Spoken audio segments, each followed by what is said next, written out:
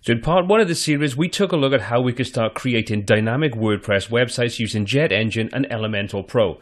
In this video, we're going to take a look at expanding upon those basic fundamentals and giving you a lot more control over the data you display. So if you haven't checked the first video out, take a look at the link in the description or in the corner right now. But if you're ready to move on, then stick around. We're going to go through a lot of cool stuff right now.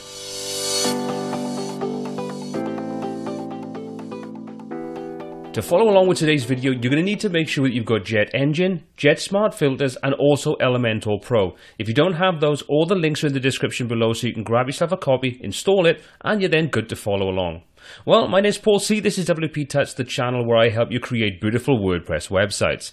If this is your first time on the channel, please consider subscribing and smashing that bell icon below to become part of the WP crew and be notified every time new content is added. Now, I've already gone ahead and installed JetEngine and SmartFilters alongside Elementor Pro. And like I say, we've already created the basics. So the first thing we're going to do is take a look at the SmartFilters and how we can start adding pagination, or a way to actually navigate through the data that we actually have displayed on our page. So with SmartFilters installed, all we need to do is come up to the template we created in the previous video. We're going to come down to the theme builder. And inside there, you can see we've got our event single, but what we're looking for is the event listing archive, which will display the actual events in order. Next up, let's just simply choose Edit with Elementor. That'll open up the Elementor editor and we can see the template that we previously created with some of the sample data that we have available. So if we scroll down, you can see we're now displaying 3 individual events. If we click to activate this particular widget, you can see that we're using the event listing. We've got 3 columns and we're setting this to show only 3 posts at a time. So if we have more posts, how are we going to get to them? Well, we can use the SmartFilters pagination option. Expand this out and we're going to simply come over to the left hand side, scroll down until we get to the filters option. Now you can see in there we've got a range of different filters we can use, but what we're looking for is simply the pagination option. Let's drag that underneath our events. You can see that now put some placeholder information in there until we tell it how we want it to work and what we want to work with. So if we take a look on the left hand side, you can see pagination 4. In other words, what are we going to use to actually paginate? Click on there, you can see we've got a ton of really cool options. So depending upon what you're using and the kind of template you're creating will depend upon what you actually choose from this section. Because we're using JetEngine, we're simply going to click on JetEngine. The next option available to us is the apply type. We've got 2 options. We can use Ajax, so there's no page reload. So when we actually choose the next page, and so on, it'll just refresh the page that we're looking at without the actual reloading all of the page. Or if you prefer, you can use the page reload method, whichever works for you. You can also use query IDs if you want to, so you can use multiple widgets and so on. We're going to keep this really simple. We're just going to have the one control on this particular template. If we come to the controls then, you can see we can choose what and how we want to display our pagination. So you can see we've got enable previous and next buttons, which we can disable if you want to, and just have singular letters on there so we can easily go through, or we can just enable that, whatever we want to do. We can even change the text in there to put whatever we think is relevant. So if we're working in a different language, we can put whatever we want in for our previous and next.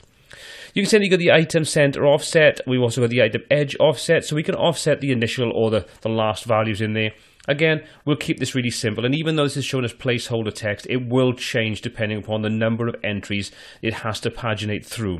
So you have control over that. Next up, we've got the Style tab, which gives us the ability to choose the pagination option and the items options. So if we want to, we can change anything we want on here. So let's just say we want to change the text. Well, we could do that easily by coming down to items, change the typography, and let's just change the text in there, and we'll use a different font, for example. And you can see once we do that, it immediately updates. We can change the size on there, all the kind of things you'd expect when you're working with the visual editor inside Elementor itself. You can come in and adjust the gaps between the horizontal and the vertical gaps and so on. So you can see we can adjust any of these so we can get it to look exactly how we want. So if you've got multiple rows, you can use the vertical gap between items or just use the horizontal. If you want to put a border around different things, you can do that as well. So you can see we can put a border radius on there. We can choose a solid border, and then we can just fine tune that and say we want to have 1 on there. We'll up those to, say, 6, for example, and we'll just change this then to a much lighter grey, so it's a much subtler effect. So you can see, very easy to do. If we want to adjust the alignment, we can do that simply by choosing any of the 3 options we have available. So let's leave it centered. Let's just adjust the actual gap between the items, just to open those out a little bit. And if we want to, we could change the typography color as well. So say we take the text color and we'll make that a little darker than the actual outline edges. And if we wanted to change the background color, we could change that as well. So you can do whatever you want to style this up in any way just to fit into the design you're working with. And let's just hit update on there and let's test this out on a test page. So I've loaded my test page in, and as you can see, we've got the options for 2 different pages, and we can use the next option, showing 3 at a time. So we simply click on 2. That'll Ajax reload that in, so you can see we go to the next lot of data, and we now have the previous button because we're at the end of our pagination options, or we can simply use the 1 to go back. Very, very easy to do, super simple to implement, and gives you a lot of nice control over how this looks, how it operates, and what methods you want to use to reload your data. So again, a really cool thing to use inside Jet SmartFilters. So now that we've seen how to easily paginate through our data, how do we order our data? Well, it's pretty straightforward. Let's come over and select our actual listing grid. Once we've done that, let's just set this back to display all 6 of our current entries, so we don't rely on the actual pagination at this point. Okay, so if we come to the post queries, now we brushed upon this in the first video, but now I'm going to go into a little bit more detail. You can see we've got order offset. If we expand that out, you can see currently there's pretty much nothing going on. There's no orders, nothing at all. But what we can do is we can choose the different types of order offset that we want to work with. So you can see we've got post parameters, order and offset, tags query, meta query, and date query. We can use whichever we think is the right option to do certain things. So let's just keep this really simple to start off with, and we'll take a look at another option afterwards. Let's go to order and offset. Now what we can do in there is you can see we can order by, and we can choose what we want to actually order this by. If we click that, you can see all of the relevant fields that are inside there, including meta values. Now you might be thinking, well, I want to order this by date or location. Well, no, that's actually in there. You need to simply come to meta value, and that'll open up the option to insert the meta key to order. Now this is where in the previous video I said it's important to name your actual meta fields in a logical fashion. As you can see in this one, I've got event underscore time. So that's just a sample. So what this is doing now, this is ordering them based upon their time. Okay, so that's pretty easy. Let's just say we want to change that to date. So we can now set that to be event date. And what we can do now is we can specify we want descending or ascending. So you can see once we do that, now look at our dates. We've got June 10th, June 13th, August 18th, October 11th, November 25th, December 21st, and so on. So as long as you know the actual meta field that you want to use, you can easily add that in there. The next thing is then if you wanted to, you could add additional options in here. You could simply come in and say add another item. Then you can just choose what's the second filter you want to use for your query. So you might say that you want to do something like a meta query. Again, you need to put the query, the field name in, the ID. So some example would be date underscore event, date underscore time, date underscore location, and so on. You can then do the operator that you want to use on there. So you can see you've got a range of different things like is equal to, not equal to, greater than, and so on and so forth.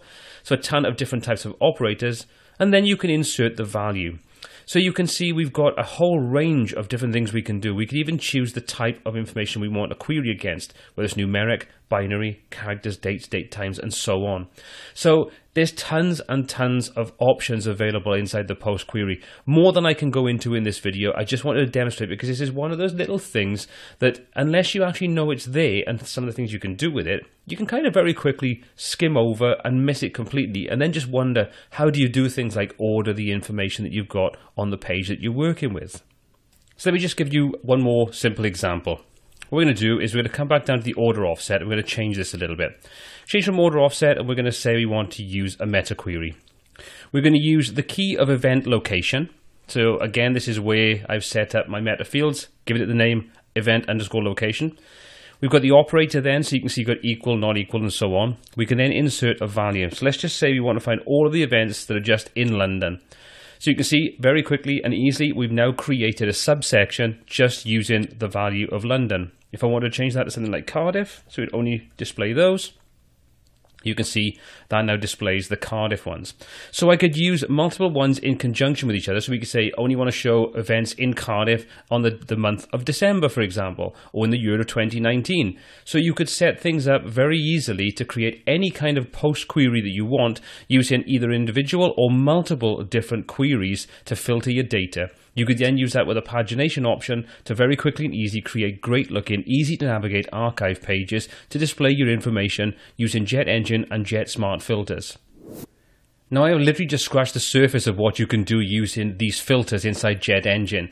In further videos we will take a look at more real world examples where we combine some of these different filters to create our own custom archives, custom post layouts and so on, and we can really get down and dirty and create some really great looking powerful websites using JetEngine, SmartFilters and Elementor Pro. So what are your thoughts on JetEngine and SmartFilters? Do you think this is something you could implement into your own design projects? If it is, let me know in that comment section below. I'd love to get your feedback on this and what we're creating in this particular playlist. As always, if you've got any questions or any feedback on this video, please pop those in the comment section below. I'd love to read everything you've got to say about the videos and the content we create. If you enjoyed it, give it a thumbs up. If you didn't, give it a thumbs down, but let me know what you did or didn't like about the video. As always, all the applicable links are in the description below. They are affiliate links where applicable, and it costs you no more money to purchase anything through those links, but it does give a small percentage back to the channel, which we massively appreciate. Helps us create more great content for you. Speaking of great content, check out these videos on the side right now, and my name's been Paul C. This has been WPTuts, and until next time, take care.